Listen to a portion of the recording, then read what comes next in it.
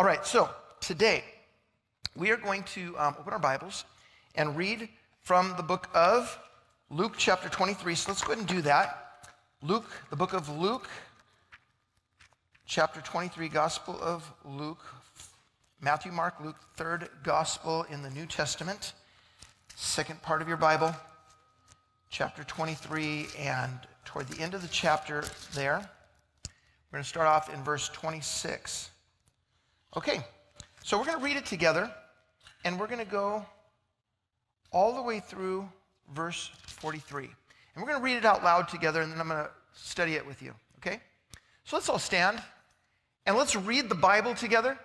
And you're not in your bedroom just going, okay, and Jesus hung on the cross, and, or whatever, you're in church, and it's public reading, okay? So this is public reading. And public reading means that you're publicly reading. Okay, so here we go. Simplicity there. Okay. So verse 26, ready, begin. Now as they led him away, they laid hold of a certain man, Simon a Cyrenian, who was coming from the country, and on him they laid the cross that he might bear it after Jesus. And a great multitude of the people followed him, and women who also mourned and lamented. But Jesus, turning to them, said, "Daughters of Jerusalem, do not weep for me, but weep for yourselves and for your children. For indeed the days are coming in which they will say, Blessed are the barren wombs that never bore, and breasts which never nursed. Then they will begin to say to the mountains, Fall on us, and to the hills, cover us. For if they do these things in the green wood, what will be done in the dry?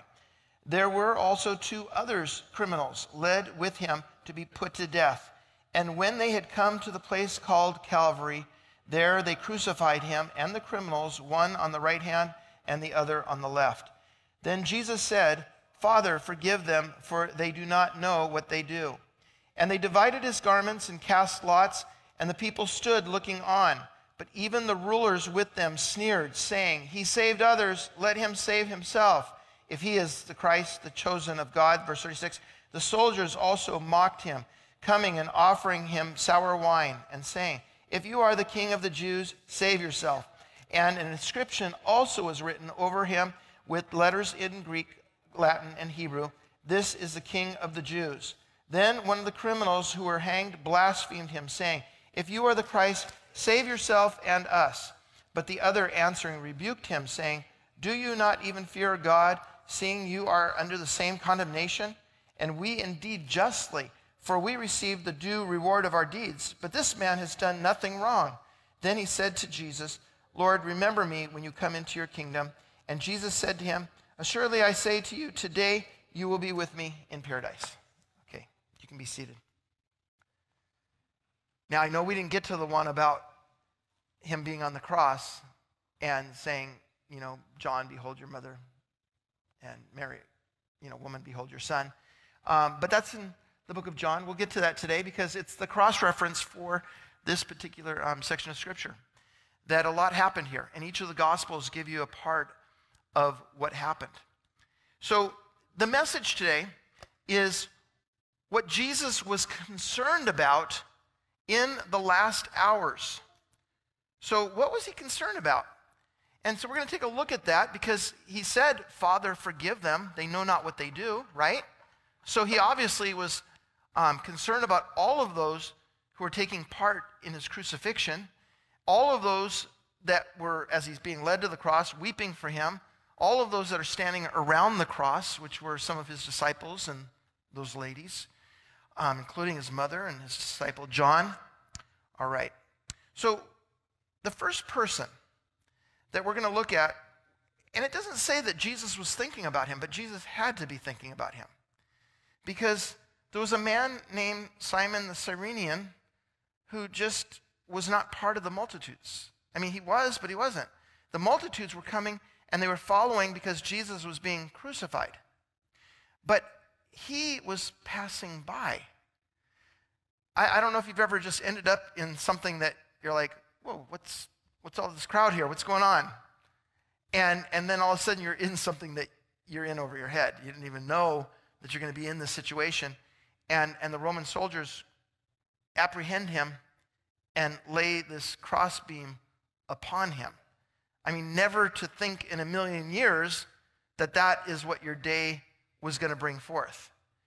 And we really have no idea, oftentimes, what we're going to bear.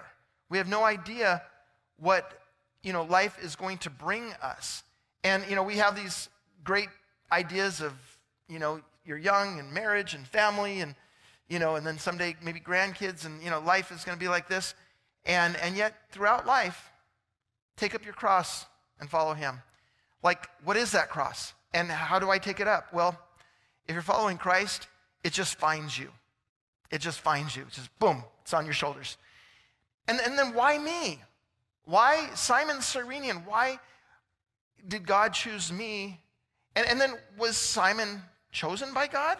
I mean, it was the Roman soldiers that put it on him. It was just happenstance. But was it? Or was it God's plan? Because the scriptures teach that who he was the father of. And the only reason why that it would mention who's he the father of, because there's another biblical reference to one of those people. And so at least one of his sons, probably both of them, because they were known by those that would read, were part of the church.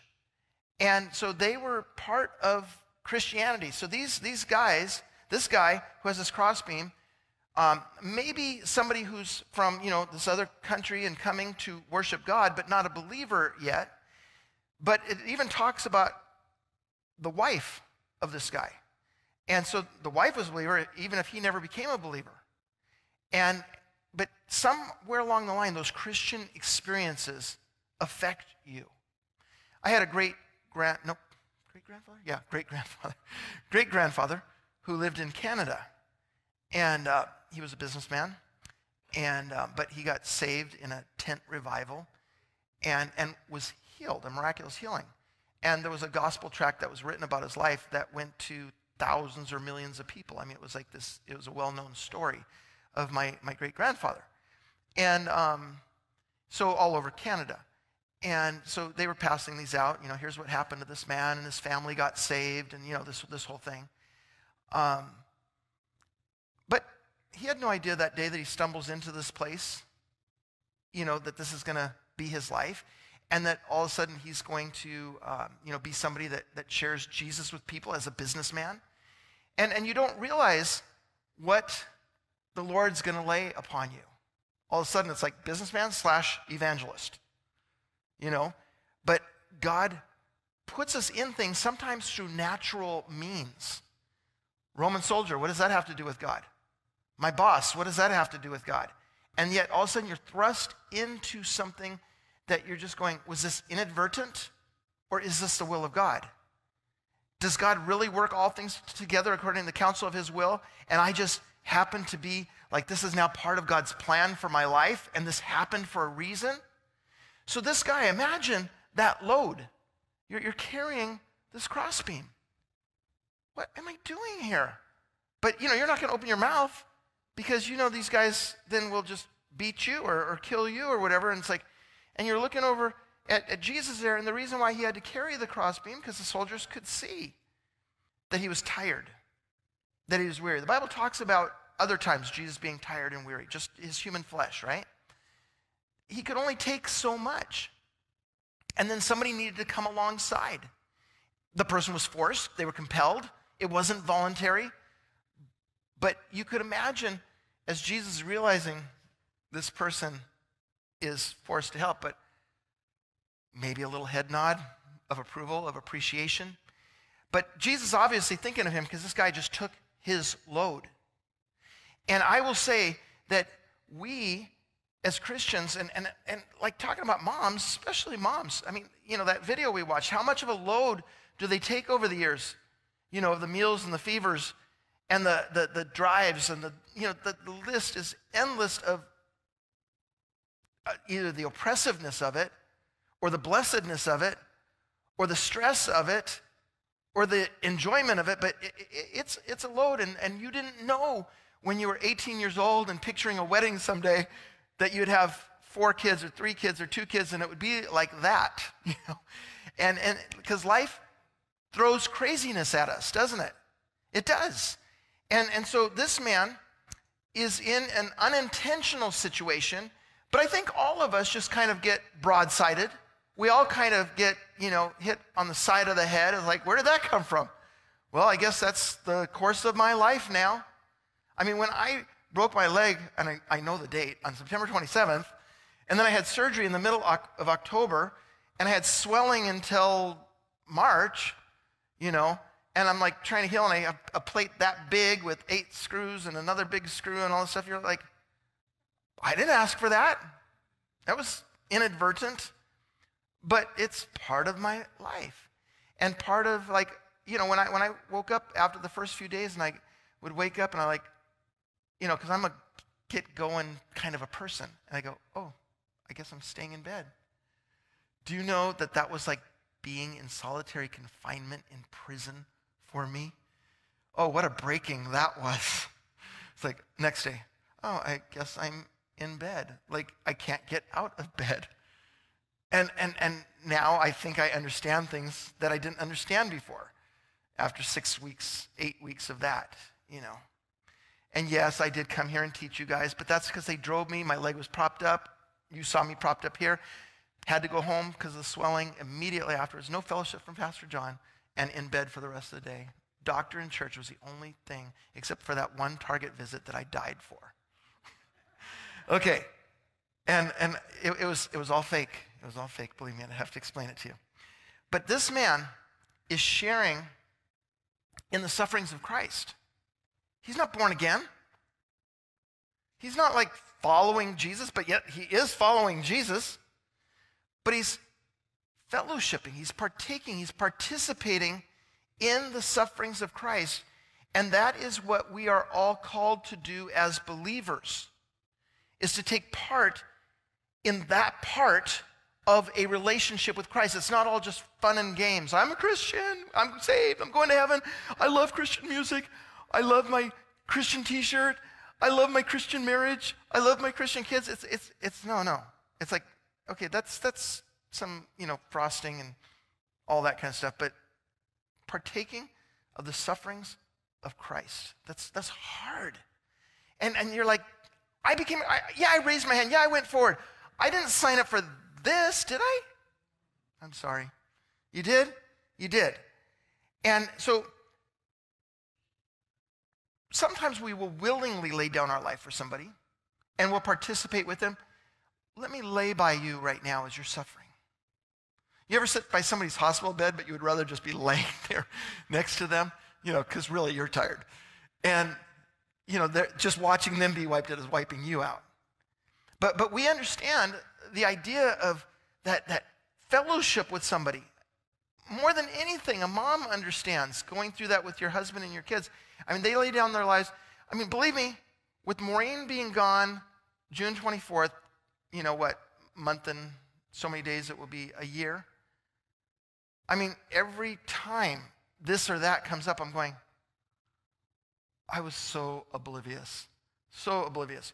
I had a couple of guys stay over at my house this week, pastor from another city, and then his friend that goes to Great Glory's church. And so there was some fellowship. And so I'm cooking breakfast, because I like cooking breakfast for people. And I'm like, okay, it's hot. And then this person's going out to his car and doing business calls, and the eggs are cold, the bacon's cold, that's the whole thing. And yeah, you can put it in the microwave, but I mean, I'm trying to make this all like presentation good, I'm so on top of everything. I keep my house clean, I do church, I give you food, and everything's, this guy's, on top of the world, right? And, but I think of all the times my wife would go, it's hot. And it tastes better hot, John. And I'd be like, I don't mind it cold. I just like food. And I wasn't keying into how she felt and what she wanted to do for me, because I was missing it. And that's moms. I mean, they're thinking to the nth degree of how they can bless you and how they can come alongside of you and make your life better. But imagine being forced to make somebody else's life better. But some of you had a shotgun wedding, and you had kids with somebody you didn't want to have kids with. And when I say shotgun wedding, because maybe you fell in love just one night and you went to Vegas, and you're like, I just married a terrorist. or something, whatever. You're going, what in the world was this? And so, yes, life can be hideous and horrible, right? But, I don't want to say an old phrase. I want to make up a new phrase. If life gives you sour things, don't become a sourpuss. Okay, there we go, because you know what the other one is. Okay, so taking part in the sufferings of another. Colossians 1:24 says, now I rejoice, and this is from the New International. Colossians 1:24, now I rejoice in what I am suffering for you. And I fill up in my flesh what is lacking in regards to Christ's afflictions. Was anything lacking in Christ's afflictions? As a Christian, you would say, if I stood up here this morning, I said something was lacking in the afflictions of Christ. Heresy, Pastor John, I'm going to go find another church. But I'm only quoting a Bible verse. Because there was nothing lacking in the afflictions of Christ for salvation of the church, but for the ongoing maintenance of the church and encouraging people in their weaknesses and in their affliction and persecutions and all that stuff, that the church would go through suffering. So there were people that had to suffer on behalf of the preaching of the word and for the propagation and promotion of the church. There were people so there was a continued partaking of Christ's suffering that would go on, that wasn't just the suffering on the cross for our sins, but it was his ongoing suffering for the sake of the body of Christ, for the church. And so Paul mentioned that.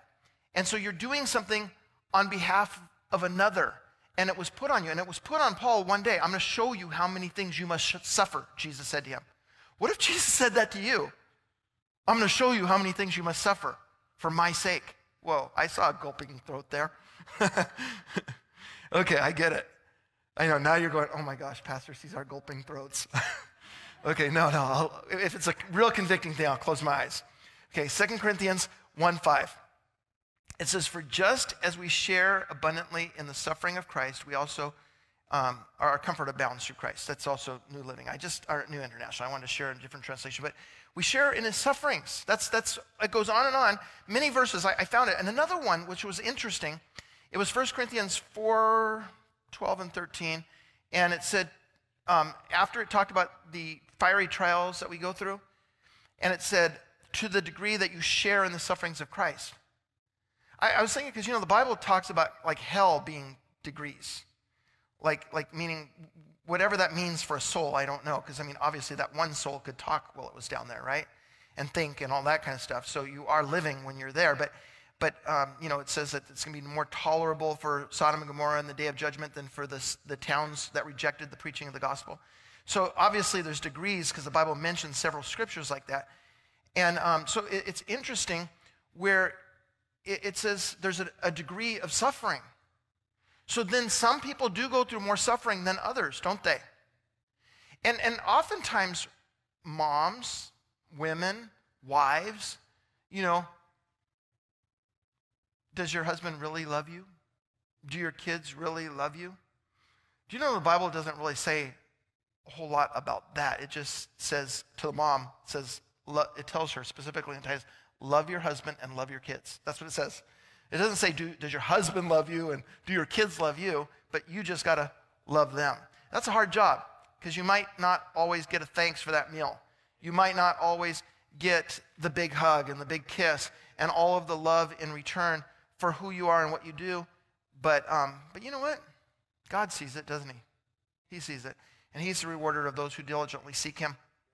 And also, Romans 8:17, it says, indeed, if we share in his sufferings, and then the Bible talks about those that overcame the devil because they loved not their lives even to death.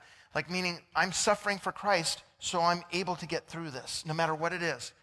And then one last one on the sufferings of fellowshipping in somebody else's sufferings, specifically Christ.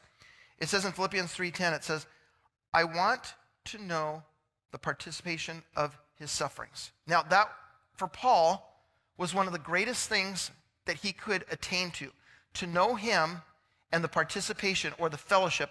Okay, the fellowship means participation. Participation in his sufferings. That I would know him and participate in Jesus' sufferings. I've read that verse a gazillion times, and I've never gravitated toward the whole verse, only just that I may know him. But the fellowship of his suffering is like, I don't want that one. It's negative to us. But I think that we've got to just embrace where we're at. And as Simon the Cyrenian is now bearing the cross for Jesus, you can complain, you can be a hater, you can despise your life, or you can get through it. And you can live your life, and you can find something good in it, and you can know that God says there's something eternally good in this. And so, Mark 15:21 says in the cross-reference about Simon, it says, then they compelled a certain man, Simon, a Cyrenian, the father of Alexander and Rufus, as he was coming out of the country and passing by. He was just coming out of this area, and he was passing by, and to bear the cross of Jesus. And then later in Romans 16:13, it says, greet Rufus, chosen of the Lord. Greet one of his sons. And I'm positive that that's why that's all put there, the name and everything, to show that his family became part of our family. And so, when you ask somebody to do something for you, hey, can you come and help with our kids' event? I know you're not a Christian, but you know what? You don't have to be a Christian today because we need help or whatever. Something comes up in a church. I had my son-in-law who is not following Christ. And I didn't have anybody to do worship at a funeral. And he is a prolific musician. And in 1/2 hour, he learned 3 Christian songs, wonderfully, worship songs, and did them like a professional. And like nobody at the funeral knew. So meaning that sometimes things get laid upon you, but God has a plan for it and a purpose for it in your heart. And in this guy, Simon the Cyrenian's heart. And Jesus said that if somebody compels you to go 1 mile, then go with him too. Like, just be willing to not complain, but go, okay, well, is there anything else I can do for you? I mean, after you get to Golgotha, the place of the skull, and you're worn out, you're not going to want to do anything else. And I'll tell you, that's the way the church works. Well, I taught Sunday school when I was in my 40s and 50s. I'm in my 70s or 80s now. I could never do that. My time for God is up. It's like, I don't read anything about Christian retirement in the Bible. Do you know what I'm saying? We are servants of the living Christ. And whatever God calls you to do it with all your might, with no excuses, because you love God. And the Apostle Paul said in 2 Corinthians 12:15, he said, I will very gladly spend my own money and be spent for your souls. And he was talking to the Corinthians because he did. He spent his own money and worked in order to do a mission trip for them. And so I'm willing to put into you, and parents put into their families a lot of money over the years. A lot of money over the years. I mean, I just kind of finished paying a parent student loan. That kind of stuff is like, right? But I would very gladly would spend. And be spent for somebody's soul, for a family member to know Christ and to grow up in a Christian home and follow the Lord. And so we all end up doing things that we don't want to do, that our boss made us do, that we're forced into for our kids because they're on a sports team, and now we got to go to all these games, and you no longer have a life. Your life is baseball. Okay? Something your husband wants you to do, something your wife wants you to do. But I realized with my wife, honey, could you take these things there, and could you do this? And I mean, I just thought she was there for me. I knew I was there for her, but I just thought she was there for me. And then when you're doing all those things yourself, you're like, whoa.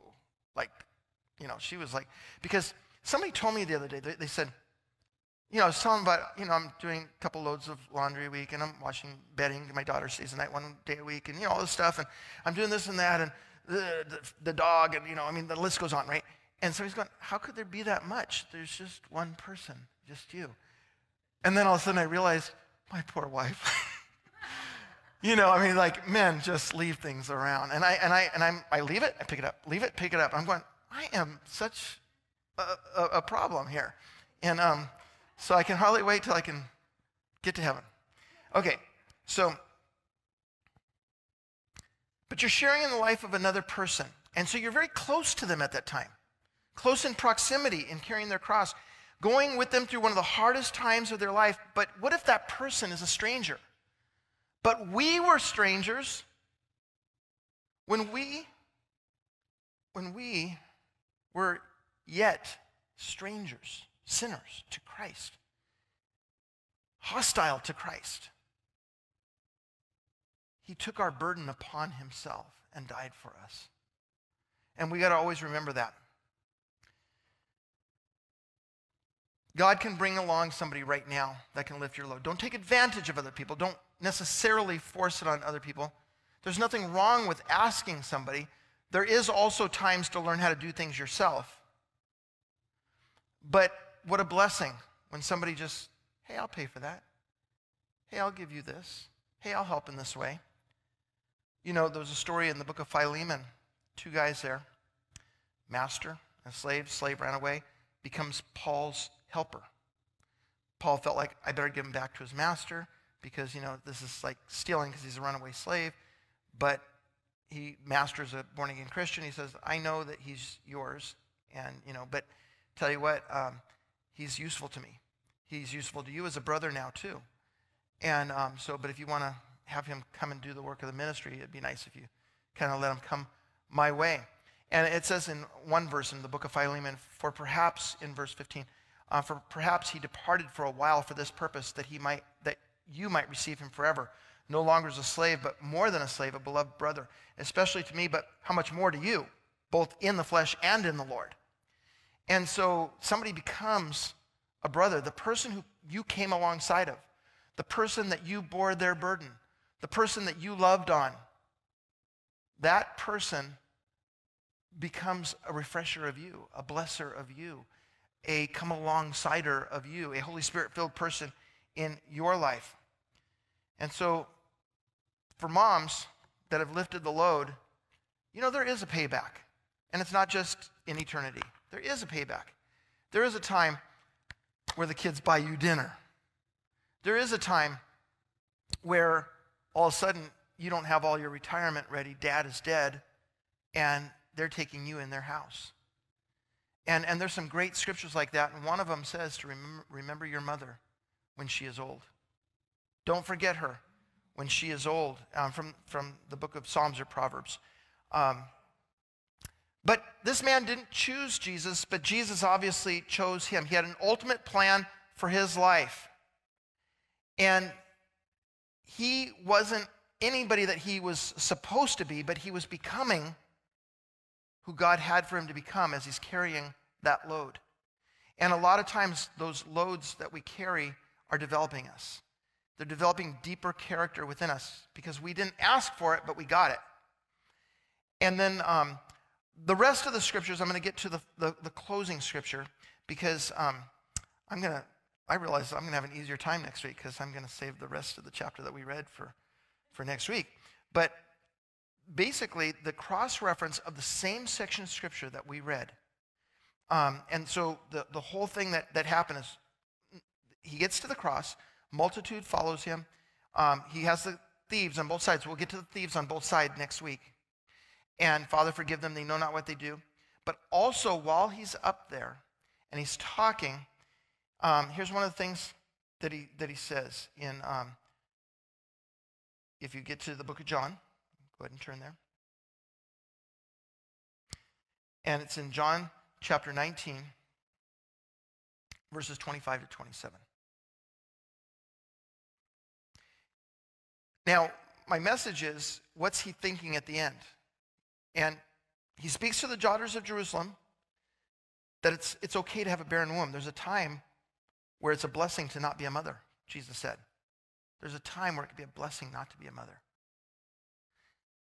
That's for you ladies next week that need to hear that. But in John chapter 19, verse 25, it says, now there stood by the cross of Jesus, his mother, and his mother's sister, Mary, the wife of Clopas, and Mary Magdalene. And when Jesus therefore saw his mother, the disciple whom he loved, standing by, and the disciple whom he loved, he said to his mother, woman, behold your son. And he said to the disciple, behold your mother. And from that hour, that disciple took her to his own home. Now I was figuring this out, and in my estimation, if she was 16, some people think 14 to 16, people, even in other countries today, but that would have been a typical marrying age for girls, and so even earlier in this country too. But you've got this young woman, and Jesus dying on the cross, so I'm figuring she's only like 49 years old. Okay, I'm older than that. And so I want you, John, to know this is your mom. I've got sisters and brothers, but I'm the oldest son, and I'm appointing you because my sisters and brothers are not the kind of person that I want my mom living with. I want you, John, because you're the most loving guy in the world. Mom's going to stay with you. And from that very day, he took her to his home. On that cross, he's thinking not just the criminals and the soldiers and the sneerers, Father, forgive them, they know not what they do. Mom's standing right there with her sister and cousin and this and that, and she's standing right there, and it's like, you're going to go stay with John. You're going to go stay with John. Are you thinking like that? Are you so caught up in your own trial and your own sufferings or bearing somebody else's sufferings that you're missing something so important? Jesus didn't miss his mom when he was on the cross. He didn't miss the mark. You're not on a cross. You're not suffering bloodshed. You might be going through hard things, but nothing like that. You call your mom today. Go put her in your best friend's house, unless your best friend's a drug addict. And, just bless mom. And those of you that have bad relationships with your mom, figure it out. You're a Christian. You're grown up. You're not a kid anymore. People who blame their moms and their dads, like, oh, they raised me this way. And, they're in their 50s and 60s and saying that. What is wrong with you? You got stuck at 20. Grow up. You raise a kid in the ways of the Lord, they will not depart. Maybe you need to raise your parent in the ways of the Lord now, and you need to grow up and then bring them to Christ.